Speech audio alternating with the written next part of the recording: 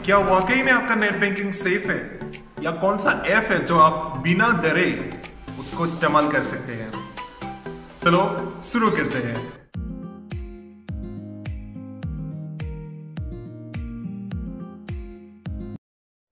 Subscribe my YouTube channel and hit the bell icon for notification on regular update. आज इस video में हम लोग जानेंगे कि कैसे हम लोग नेट बैंकिंग को सेफ रख सकते हैं और कौन सा ऐप है जो मोबाइल में हम लोग इस्तेमाल कर सकते हैं बिल्कुल फ्री ऑफ कॉस्ट और उसमें कोई भी खतरा नहीं है। उसके लिए आपको कुछ पॉइंट्स का ख्याल रखना होगा। अगर आप वो पॉइंट्स का ख्याल रखते हो तो ऑब्वियसली आपका नेट बैंकिंग बिल्कुल सेफ है। पहला पॉइंट हो ये, कभी भी पब्लिक वाईफाई इस्तेमाल मत कीजिएगा।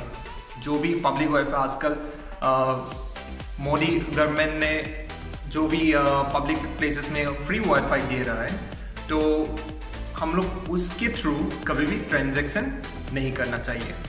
सेकेंड पॉइंट जो है वो है, हमेशा एक टोटल सिक्योरिटी या नेट सिक्योरिटी वाला एंटीवायरस रखिएगा, वो यूज़ कीजिए। वो आपको आपका जो बैंकिंग हो या जो भी आपका पर्सनल डाटा हो उसको नेट के इवन वायरस से भी प्रोटेक्ट करेगा। तो वो एक पॉइंट है। नंबर 3 पॉइंट, कभी भी पब्लिक का जो डिवाइसेस है वो यूज़ मत कीजिए। जैसे कि आप साइबर कैफे में जा रहे हो, उधर जाके कभी भी ट्रांजैक्शन मत कीजिए, ठीक है। वो एक पॉइंट है।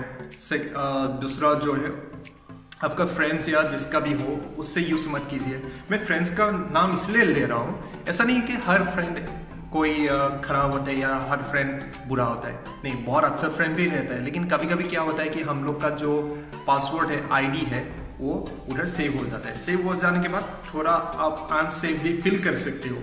इसी के रिलेटेड ही मैं आपको सजेशन दे रहा हूँ। वो एक पॉइंट है। तो यही कुछ पॉइंट्स है जो आपको ख्याल रखना है। नंबर 4 पॉइंट जो है, आप हमेशा जो आपका सिस्टम का सॉफ्टवेयर हो वो अप टू डेट रखिए। अगर आपको नोटिफिकेशन आ रहा है कि आपका एक नया वर्जन ऑफ सॉफ्टवेयर अवेलेबल है, तो उसको अपडेट कीजिए। आपके फ़ायदा के लिए है वो, उसको अपडेट कीजिए। बहुत सेफ रहेगा आपका। जितना भी जो एरर्स पिछले सिस्टम में रहेगा वो सब कुछ क्लियर हो जाते हैं। तो वो एक पॉइंट है। नेक्स्ट जो है वो, हमेशा आप रेगुलरली कुछ दिनों में आपका जो पासवर्ड है वो चेंज करते आइएगा। 15 दिन के आसपास, जैसे महीने में, 2 महीने में, लेकिन आप उसको चेंज कर दीजिएगा। नेक्स्ट जो है, हमेशा वो मोबाइल नोटिफिकेशन जो बैंक के थ्रू आते हैं, मोबाइल नोटिफिकेशन, वो आप सब्सक्राइब करके रखिए। हाँ, कुछ चार्जेस रहता है, yearly charges like 30 rupees, 40 rupees, 50 rupees, उससे कोई फ़र्क नहीं पड़ने वाला है। आप सब्सक्राइब करके रखिए ताकि कहीं पर भी आपका क्रेडिट हो रहा है, बैलेंस कोई भी अमाउंट क्रेडिट हो रहा है, तो सेफ है। Means you will get the notification, आपको नोटिफिकेशन मिल जाएगा कि मेरा इतना क्रेडिट हो गया। अगर निकाल रहे हो तो उधर भी नोटिफिकेशन आ जाएगा कि आपका अकाउंट से इतना विड्रॉ हो चुका है। दूसरा जो पॉइंट है वो, आप हमेशा ये ख्याल रखना है कि जैसे कि हम लोग वेबसाइट में जाते हैं, वेबसाइट में जाने के समय पे क्या होता है, हर एक वेबसाइट HTTPS से शुरू होता है। कोई वेबसाइट में S रहता है, कोई में नहीं रहता है। HTTP रहता है, किसी में रहता है HTTPS। सो उसका ख्याल रखना है। अगर S है तो वो बहुत सिक्योर है, उसको आप बेझिझक वो यूज़ कर सकते हो। लेकिन जो HTTP है सिर्फ, उसमें थोड़ा ख्याल रखना है कि वो आपके खुद के रिस्क में आप कर रहे हो, जो भी कर रहे हो। तो वो एक पॉइंट है। तो उसका, और दूसरा जो पॉइंट है वो, हमेशा ऑफिशियल जो वेबसाइट हो या ऑफिशियल बैंक का ऐप्स हो, उसी से ही आप इस्तेमाल कीजिए। कोई थर्ड पार्टी ऐप भी है, जैसे कि भीम हो, पेपल हो, वगैरह वगैरह, वो भी बहुत सेफ है। मैं अगली थोड़ी देर में वो भी बोल दूंगा कि कौन सा ऐप आप इस्तेमाल कर सकते हो। एक्चुअली मैंने भी यूज़ किया है, तो मुझे उसका एक्सपीरियंस है कि कौन सा सेफ है, कौन सा सेफ नहीं है यूज़ करने के लिए। तो वो एक पॉइंट है। सो अब पहले वो पॉइंट्स आप नेट बैंकिंग के लिए ख्याल रख लीजिएगा। तो वही एक चीज़ है। और कभी कभी हम लोग क्या करते हैं कि ई कॉमर्स वेबसाइट में जाके हम लोग कुछ शॉपिंग वगैरह करते हैं। कोई वेबसाइट बिल्कुल फेक रहता है, कोई कोई नया नया फेसबुक में आप लिंक मिल गया होगा कि बूगो या बेस्ट डील या वो वगैरह वगैरह बहुत सारा वेबसाइट आ रहे हैं। हाँ, वो तो पैसा तो लेते हैं लेकिन सामान भी भेजेगा।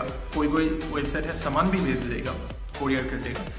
उसके थ्रू मत जाइए, जो ट्रस्टेड वेबसाइट है उसमें जाइए, बहुत सेफ है। सो वही एक नेट बैंकिंग या मोबाइल बैंकिंग के जो टिप्स है सिक्योर होने के लिए, वही उतना ही एक पॉइंट्स है।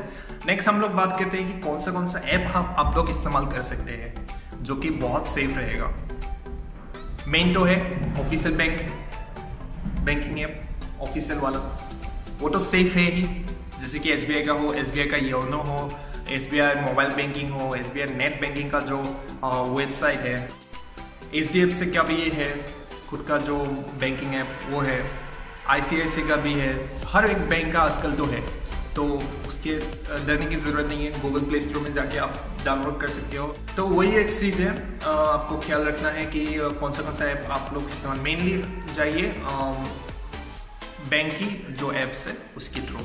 नेक्स्ट जो पॉइंट है, आप थर्ड पार्टी ऐप्स बहुत सेफ है। 2-3 ऐप्स जैसे कि मैं अभी बोलने वाला हूँ। भीम है वो मेड इन इंडिया है, सो बहुत सिक्योर भी है। मैंने बहुत दिनों से यूज़ कर रहा हूँ और मुझे एक्सपीरियंस है कि वो अभी तक तो मेरे लिए कोई भी प्रॉब्लम नहीं हो। अभी तक मैं दावा कर सकता हूँ उसके बारे में। भीम जो है वो नियरली 3 to 4 स्टेप वेरिफिकेशन करते हैं। कोई भी आप अमाउंट ट्रांजेक्शन करने के समय पे पूरा डिटेल्स निकालता है कि हाँ ये वाला डिटेल्स मैच हो रहा है कि नहीं आ रहा है। अगर आप नाम किसी का डाल रहे हो, अकाउंट किसी का डाल रहे हो, तो वो ट्रांसफ़र बिल्कुल नहीं होगा क्योंकि डाटा मैच नहीं करेगा, तो उसके रिलेटेड होता है। सो भीम में कुछ पॉइंट्स भी है, जैसे कि आप मोबाइल जो अमाउंट डालते हो मोबाइल में, जैसे कि आजकल अनलिमिटेड पैक डालते हो, जो भी है आपको कैशबैक देते हैं, नियरली 5% कैशबैक है। या मोबाइल का बिल हो वो पे करने के समय, या डीटीएच का जो बिल हो, डिश टीवी, टाटा स्काई जो भी है, उसमें भी कैशबैक मिलता है। और बाकी बिल्स तो दे ही सकते हो, इलेक्ट्रिसिटी बिल जो है इस्तेमाल कर सकते हो, बहुत अच्छा है। और नेक्स्ट जो है पेपाल भी बहुत अच्छा है, उससे भी आप लोग यूज़ कर सकते हो। बहुत सारे वेबसाइट में आपको ऑफर्स भी मिलते हैं कि पेपाल से पे करो 2% ऑफ मिलेगा। सभी में मिलता है, भीम में भी मिलता है, पेपाल में भी मिलता है, तो ऐसा चीज़ें रहता है। नेक्स्ट जो है जीपे, मतलब गूगल पे, वो भी एक बहुत अच्छा ऐप है पेमेंट करने के लिए। नेक्स्ट जो फ़ोन पे है, वो फ़ोन पे अभी आप इस्तेमाल कर सकते हो, वो बहुत सेफ है, वो भी इस्तेमाल कर सकते हो। मुझे बहुत न्यूज़ सुनने को मिल रहा है कि किसी का पैसा, इतना पैसा विड्रॉ कर लिया गया है, उतना पैसा विड्रॉ कर लिया गया है, तो ऐसा चीज़ें हो रहा है। तो आपको क्या ख्याल रखना है कि जो आजकल बहुत पैसा किसी ने विड्रॉ कर रहा है, फ्रॉड हो रहा है बैंक अकाउंट रिलेटेड, तो उसमें आपको ये ख्याल रखना है कि कभी भी आपका जो पिन है वो शेयर नहीं करना है, बिल्कुल नहीं। किसी के साथ शेयर मत कीजिए, वो आपके लिए है, वो किसी और के लिए नहीं है। That's only for you. So pin है वो कभी शेयर मत कीजिएगा।